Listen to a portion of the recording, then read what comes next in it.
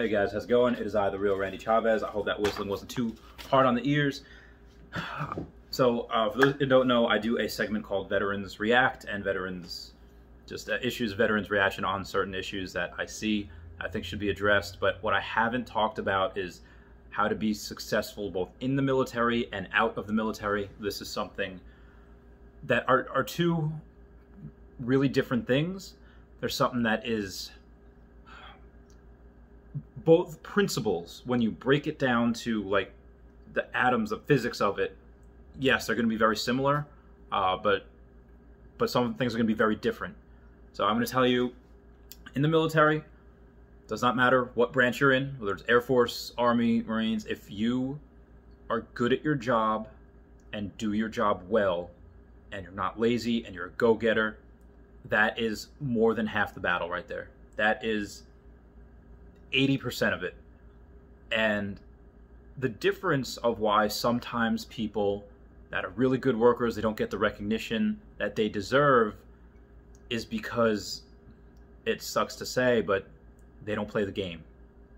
They either are not a woman, which women have so many difficulties in there, that they have to deal with. But at the same time, a lot of commanders, at least what I saw, at least in my job, and there I was like, oh, all right, you're going to get senior airman below the zone. You're going to get, airman of the quarter, airman of the year. Because sometimes it was deserved, like, hey, you know what, Escobar, you are fantastic. You deserve every bit of this. Really are. Sometimes it was like, oh, no, that does not need to happen. Obviously, you don't say anything, but playing the game is, when I say that, I mean, I was, don't become a woman if you're a guy, and no, I'm not trying to offend anyone else out there who wants to become a woman, but the best advice that I have is to try to make your superiors look good. One, get email reference for everything, if you're able to. So like, hey boss, or hey sir, Sergeant Scott, you want me to do it this way, right? Sergeant Scott, just clarifying, this is what you want done on this mission, right?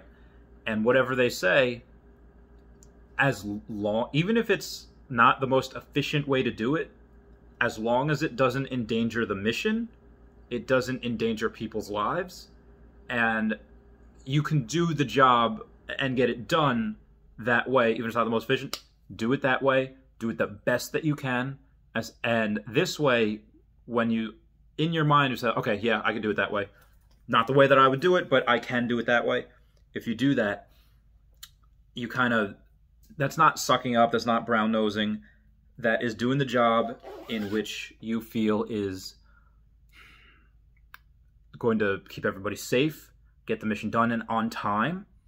And this way, a month or so, 2 months, down the line, after working how many dozens, hundreds of missions, for your first sergeant, for captain, lieutenant, whatever, you say like, hey boss, I have an idea here. Just making sure, like, if I do it this way, I feel like I might mess it up because of this, this, and this.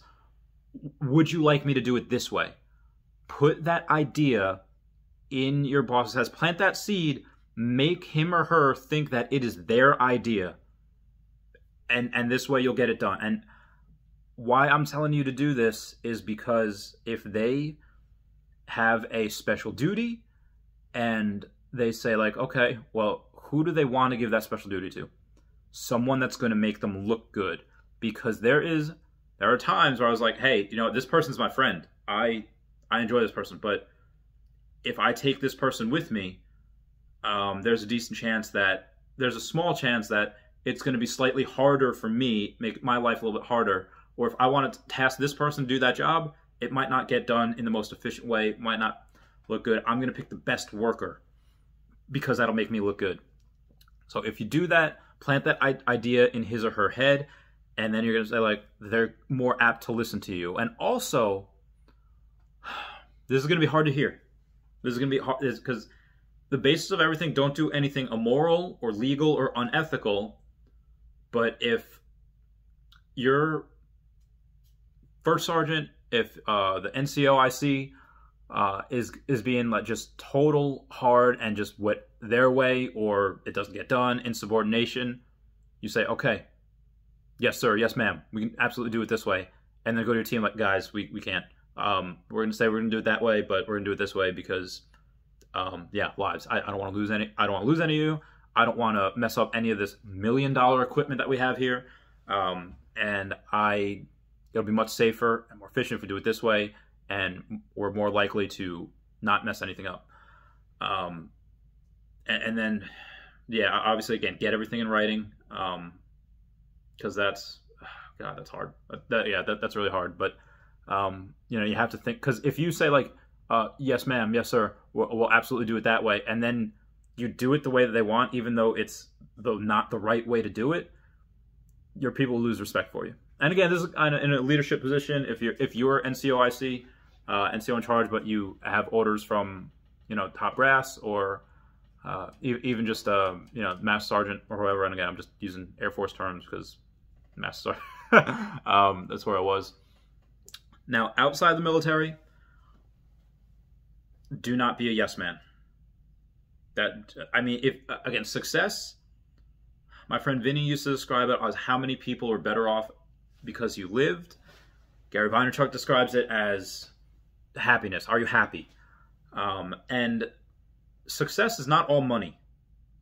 It is not. I have clients that are worth 7 and 8 figures, so $1 to $99 million, and they hate their lives because they are twice divorced. They have kids that their, you know, wives either poison their mind, or they just don't talk to them, partly because they're moody teenagers and they don't understand that yet. You know, and my client is just like, oh, my kids hate me. It's like, they're teenagers, so they'll love you again at some point. And yeah, they're miserable. I said, money does not happiness. If you're upset with yourself because you're out of shape, or because you are, you know, not smart enough, or because you just haven't studied, you haven't put in the work, get your butt up, do some work, make it so that if you look at yourself from an outside point of view, be like, that person's got their stuff together, they're doing a good job. Whereas, you know, if you just win lotto for $10 million, that'll give you some instant gratification of, hey, maybe I don't have to pay bills for a while. But a lot of people, lottery just kills them, especially if you're an addict. Like, especially if you're like, I had a lot of problems with alcohol when I was younger, and I knew some people that had a lot worse problems than alcohol, where, yeah, alcohol too, but drugs as well, and they were fine as long as they didn't have money to spend. Because as soon as they had money, they would go right back. They would go and get heroin. They would go and get meth, something to just make them hot. So again, money does not solve your issues. You still have to deal with yourself. So make yourself someone that you can be proud of. If you have a friend that's like, you know, I would love to step out of my skin and be in that person's body because I'm proud of them. They seem like they have their stuff. Be that person. What you have to do is write down on paper what it is that you would be proud of, what you want to achieve, and what you want your day to be like. Like, say, like, okay, like, what do you want? Write down on paper, what do you want? If, you know, working wherever you're working and, you know, your home life or social life isn't where it wants to be, write down on paper how you want it to be, and then make steps to try to get that done. Okay, I'm not happy with my job. Okay, why don't you get a new job? Well, no one's hiring. Why is no one hiring? Is it because you have a fear of being interviewed? Is it because you have you don't have anything put on your resume? Find out what the problem is, figure out, and then work on ways to try to fix it. And if they're not hiring you for that position, maybe because you're not qualified. And that doesn't mean you're not smart enough. It just means you don't have you have the capability to get those qualifications. You just haven't done it yet. Whether that means going to school, and I'm a big advocate against school.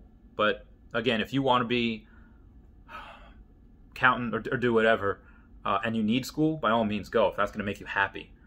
You know, that being said, I have some friends that just making $40,000 a year, they do their 40 hours a week or whatever it is, or 30, 32, 36 hours a week, and they do that. You know, they eat, they eat what they want to eat, and they play video games. They're in a bunch of, you know, CS:GO groups, Call of Duty groups, they're playing Among Us, and I get it. I love that. And if that's what makes you happy, if you're a family of just like to play video games and you can play it together and you're happy, you're winning. You won. If you can manage to, you know, scrounge up, you know, a couple, you know, like several $100s or a couple $1,000s for one vacation for the family a year, but you're for the most part happy, you're winning. You're doing so much better than everyone else that's, you know, making $150,000 a year and, you know, they're just miserable because they're in this soul-sucking job that they hate. Being successful does not always mean money. It means being happy with your life. Yeah, for some people, it's being goal-driven. Like me, I could sell everything I have right now, say like heck to hell with all my charity goals, and I could not work for 20, 30 years. I could semi-retire. But I'm not happy with that. I'm much happier grinding and building a business and getting other people's success. How, like, I built this channel mostly, you know, on the backbone of like, hey, these Pokemon cards are really undervalued. Hey, I like Tesla stock because this, and this reason. And then, you know, eventually I got a break with Earth 2. And, you know, a lot of people started following me just because I was covering what they don't want to cover or what nobody else is covering. Tim Pool, one of the most successful independent journalists out there.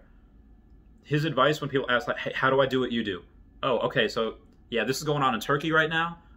You know, go grab your cell phone, maybe a laptop or whatever. Go buy a ticket, an aircraft ticket to Istanbul, to Turkey. Obviously, I'm thinking in terms of Incirlik, you know, Air Force terms, and go cover it.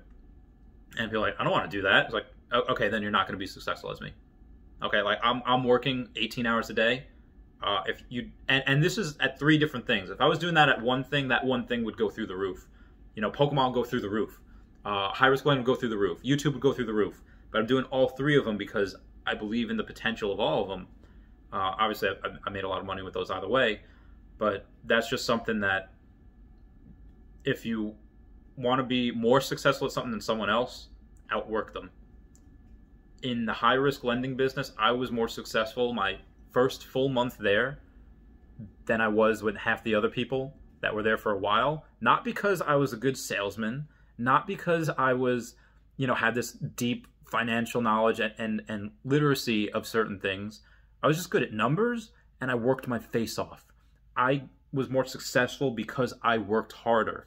I had to work almost twice as hard as they were working to get a little bit ahead, but that's what I was doing. That's what you have to do. If you want to be financially successful at something that other people are doing, you have to do what they're not doing, and you have to work every waking hour that you can. And that means sacrificing things. That means not going out with your friends on a Friday and Saturday night and missing out on those things depending on what you want. If that's something that gives you great joy and pleasure and, you know, maybe you don't really want, you know, that financial success, you know, and you want to be, oh, I could reach financial success in, you know, 4 or 5 years as opposed to 15 or 20 years, that's just your call, whatever you want. But for me, like, partly the pandemic, but I don't see I haven't seen some of my friends, you know, since last year. I know it's only February. It's like, oh, well, that's, you know, deployments are longer than that. You know, there's, you know, 6, 7 months. Yeah. But my friends are literally, you know, 2 towns away. I haven't seen them just because I'm working so much. And yeah, that's really rough. But I increased my net worth by almost 100K inside of 3 months. So that's, yeah. Guys, if you have any questions, please let me know.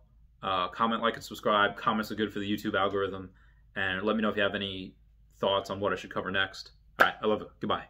Meow.